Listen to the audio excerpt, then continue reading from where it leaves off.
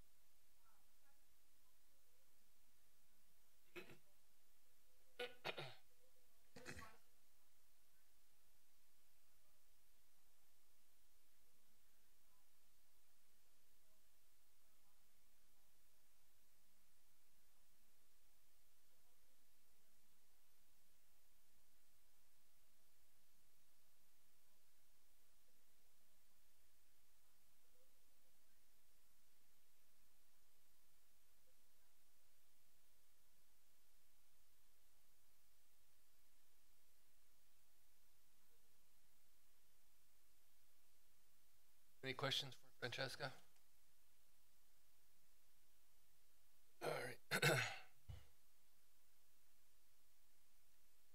Moving on then, item 6 would be consider a motion to approve the purchase of the Pavajet mini paver. Matt, or who's got that one? Oh yeah, sorry. Yeah.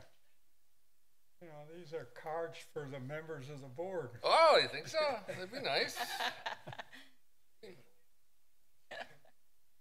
All right, yeah, item 5 then is to consider a motion to approve purchase of 2 vehicles from Holtz Motors.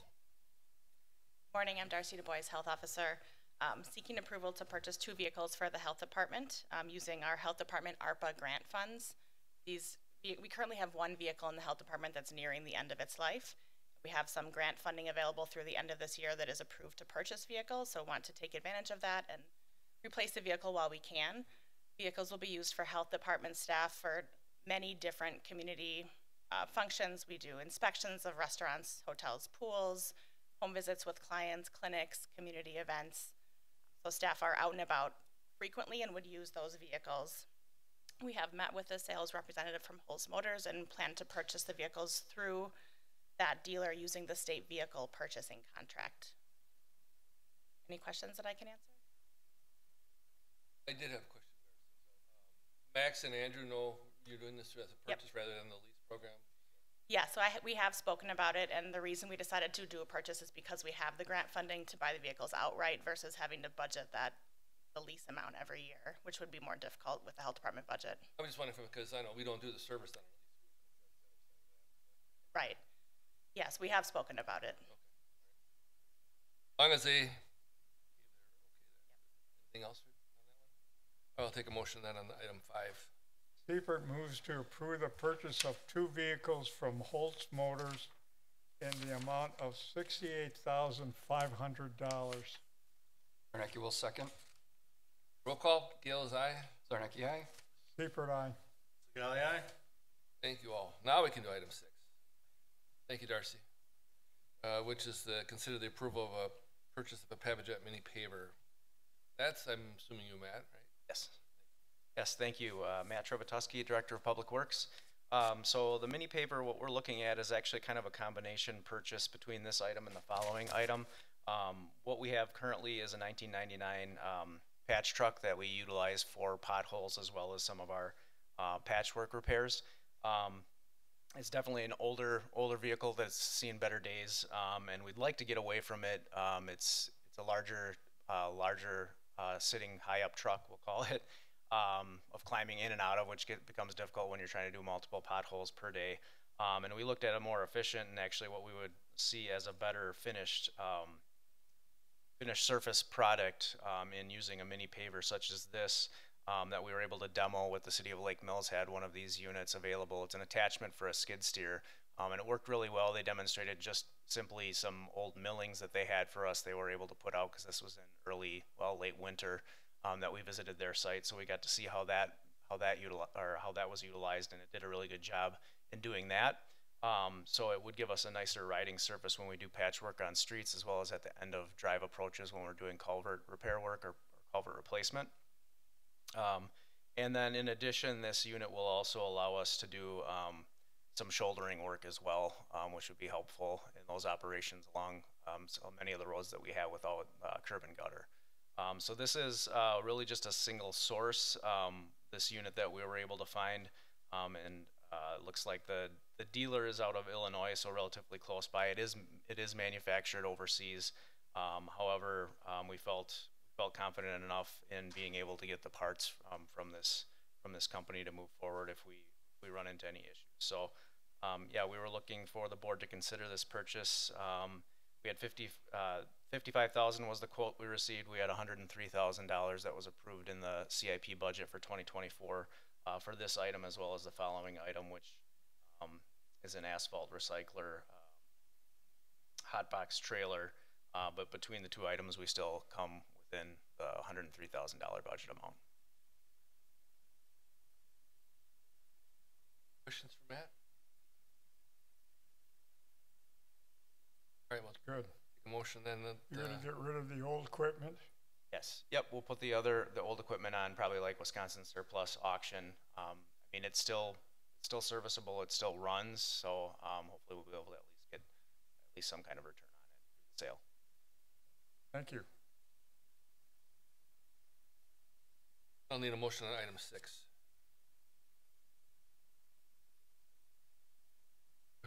Zarnecki will make a motion to approve the purchase of a Pavajet mini paver MG7 from High Tech Equipment Incorporated in the amount of $55,000. Scully seconds.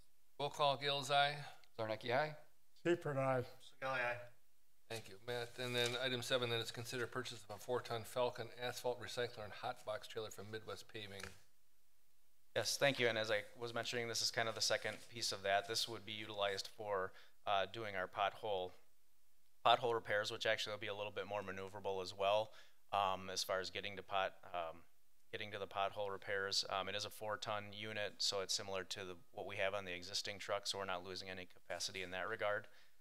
We did receive 3 quotes, the lowest being the NASPO bid pricing through Midwest Paving for $44,070.80, and that, along with our previous purchase, would fall within the budget for 2024. The only other additional item that we'll get along with that would be we'll probably get a tarp, automatic tarp roller system for one of our dump trucks that we'll utilize for the mini paver. So we should everything should still be within the budget that was allocated. Any discussion, comments, questions for Matt? So take a motion on item 7 then.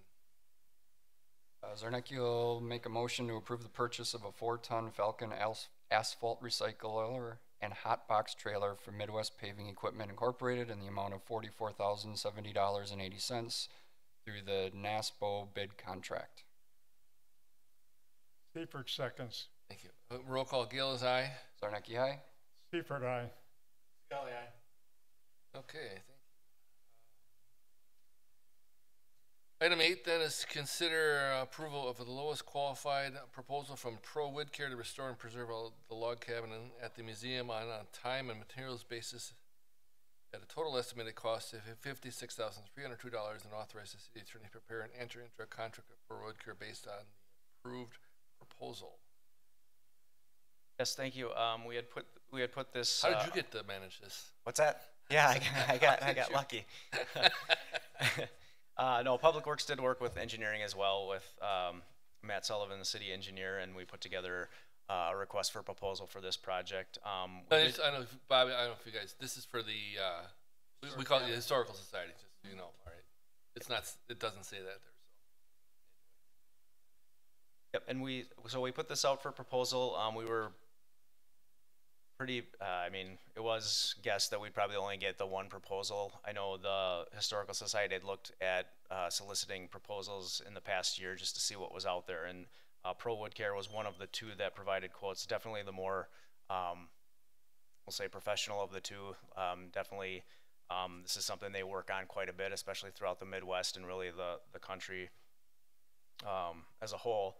And they came back around, and of course it's a year later, so they did see a little bit more rot and everything else, which is to be expected as time moves on.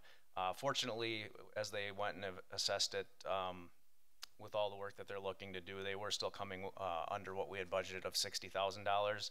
Now it is, of course, a time and materials project. It's an interesting project, just like opening up any wall in a building. You don't know what you're going to run into, especially here. They're not going to know what they'll find necessarily once they get going, so it likely is going to have, I would assume, a change order once they come back with it. So I'm guessing the $56,000 probably won't be the end cost. And the other piece of that is, obviously, you can't go to Menards and buy the lumber and put that in, so they need to search and look for the logs to be able to replace the ones that need to be fully removed and come out. So they met on site. They were the one bidder, we'll call it, that submitted a proposal. They were the only ones that were at the mandatory meeting and took a look at the project again. They are relatively local. They're out of Germantown, so there's not really a lot of cost associated with their mobilization and travel time. And they're reputable in the sense they've been around for quite some time, and this is kind of their specialty, or it's kind of a niche type of project that we're looking at. So we're asking the board to consider approving the proposal, again, on a time and materials basis, but for $56,302 was the proposal's estimated total. Bob, anything? You got a business on the side here, Bobby? Oh, just looking them up online to see what they specialize.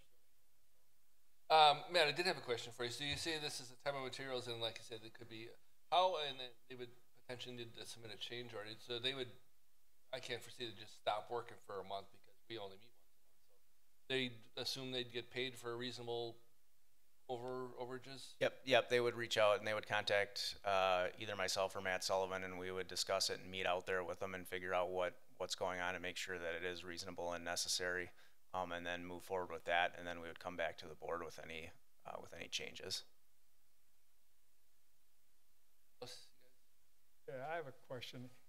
Is this cabin owned by the city, or is the county involved? It is exclusively owned by the city. Yep, It both the is. property and the buildings, all the buildings, including this one, are owned by the city. Okay. Yep, it was deeded from the county. The records looked like it was to the Historical Society, but ultimately it is city property. Can't get the county to help contribute to the repairs? I mean, we can certainly try, but I don't know. I know it was moved back in 1978, and I don't think there was any. Didn't seem like there was any language in there that they were going to kind of continue on with any type of responsibility for it. I don't need to be asking you for money. They wouldn't be doing anything for free. All right, if you're good on that, I'll take a motion on item 8. Seifert moves to approve the lowest qualified proposal for Pro Wood Care to restore and preserve the log cabin at the museum on a time and material basis at a total estimate cost of $56,302, and authorize the city attorney to prepare and enter into a contract with Pro Wood Care based on the approved proposal. Scully seconds. All in favor? Gale's aye. Zarnicki, aye. Seifert, aye. Scully, aye. Thank you. Item 9 is consider approval of final payment for the South 13th Street hydrant relocation project to UPI LLC in the amount of $10,112.90. Michael? Hit it right on the head. Yeah, it's just a final payment for that construction project that was going on 13th Street. Any questions for Mike? All right, take motion then. Fred? Mike, I have a question. Yes, sir. This is strictly on 13th Street between Drexel and Feuds. Yes.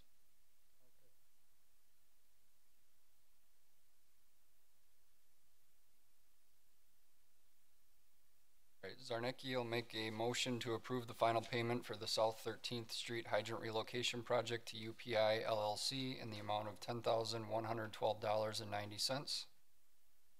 Seifert seconds. Roll call, Gills, aye. Zarnicki, aye. Seifert, aye. Thank you. Item 10 is a motion, consider a motion to approve final payment for the 2023 sanitary rehab project to Visu Sewer in the amount of $13,480.84.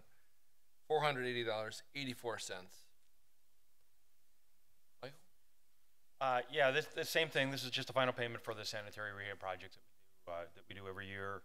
This one, it came out successful, worked out well, and this is the final. Questions? No. Motion on 10. Valley moves to approve the final payment for 2023 sanitary rehabilitation project to Visu Sewer in the amount of $13,480.84. Zarnicki, second. Roll call, Gills and I. Zarnicki, aye. Seifert, aye. Aye. Thank you. Item 11 is to consider the approval of sanitary sewers connection agreement at 1834 East Oakwood Road. This one is quite interesting. So a sanitary sewer connection agreement or water, but typically sanitary sewer connection agreement will be used in a case where public sewer is not available to a property, but is close, typically on a corner or very close to a property, that next property then can connect on a temporary basis until the gravity sewer gets extended at some point in the future. In this particular property, the property was serviced back in 1990 with a grinder pump force main system to a building that existed on this parcel that no longer exists. The building was a 3-unit apartment complex, if you will, very old building that was connected in 1990.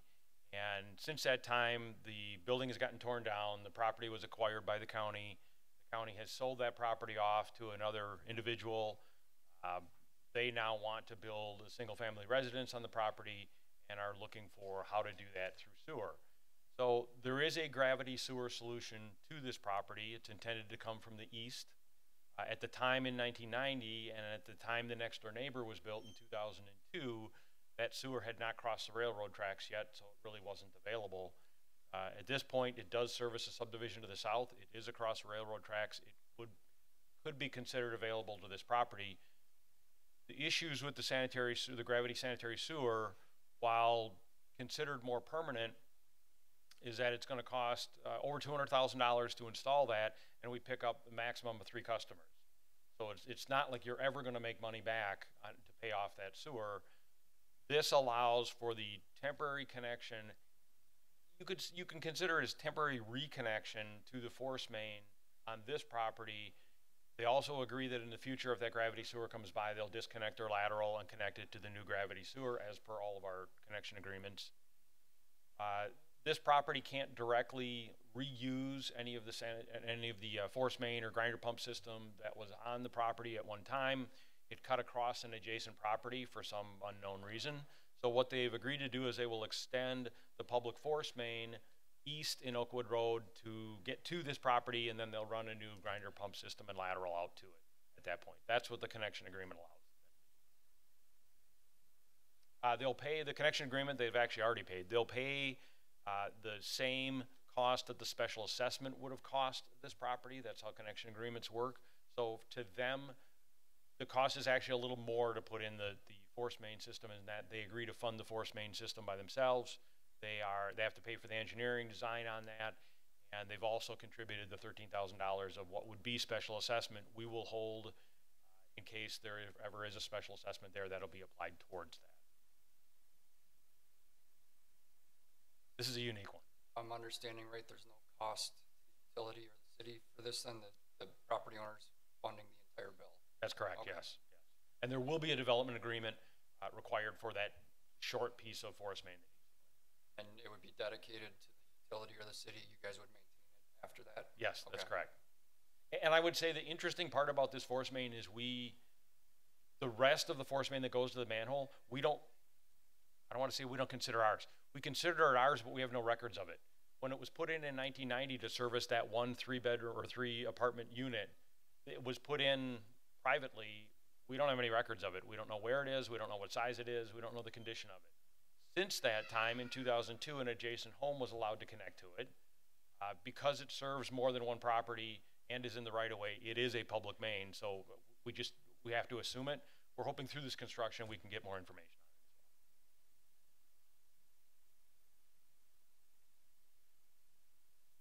on it. They assume this is gonna be done, I assume, because the foundation's either dug or already laid.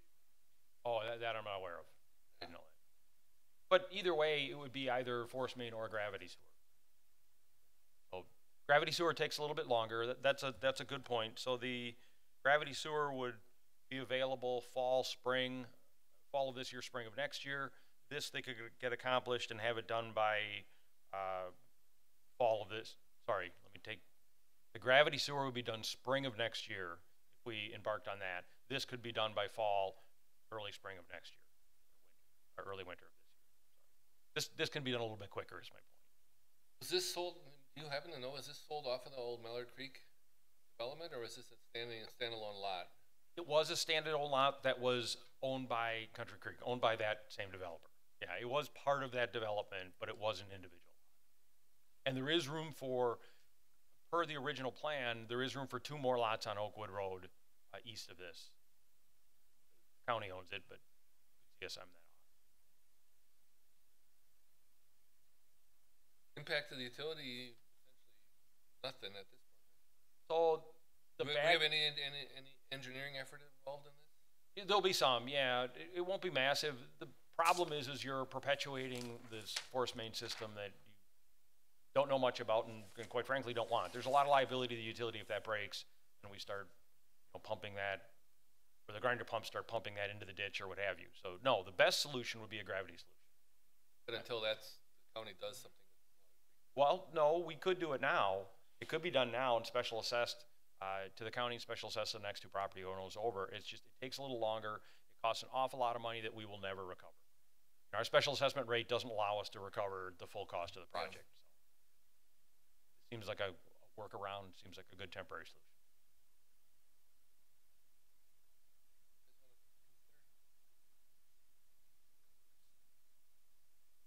The developer, the property owner will hire a contractor.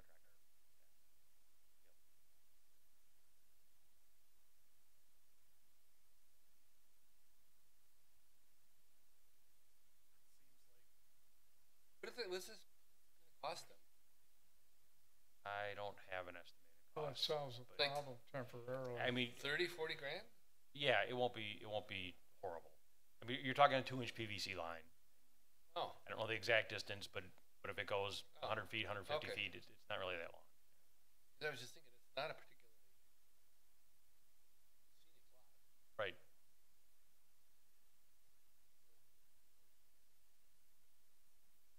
Anything else?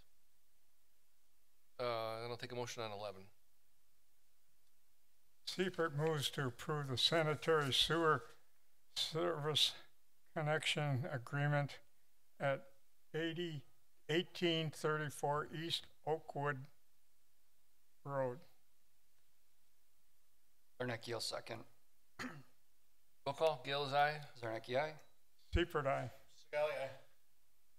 Great. Item 12 then is to consider approval of utility vouchers in the amount of $1,273,155.20. Questions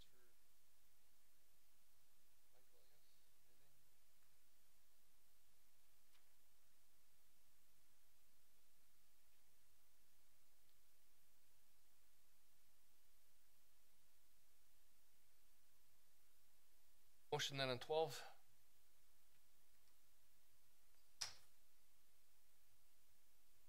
Valley moves to approve the utility vouchers in the amount of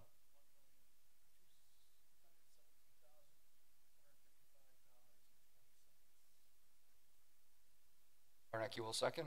Roll call, Gale is aye. Zarnecki, aye. Seifert, aye. Great. Item 13, Francesca, anything else to add to that? Administrative operations, or is that you, Mike? Sorry. I don't have anything Notable? notable. And there's no progress update on nothing meaningful on the Franklin? I am working on, with our rate consultant and our attorney, working on the draft contract to send to them. It's complex, so there's lots going on, probably end of June, July, I would guess, when we submit that to Franklin for them to take a look at. It's just a slow process to make sure. Yeah. Dotting all the i's and t's. Great. Anything else for Mike? Buddy? All right. That'll do. 14. None, Kelly nothing. moves to adjourn. Yeah. Zarnecki will second. Roll call. Gales, aye. Zarnecki, aye. Seifert, aye. Aye, aye.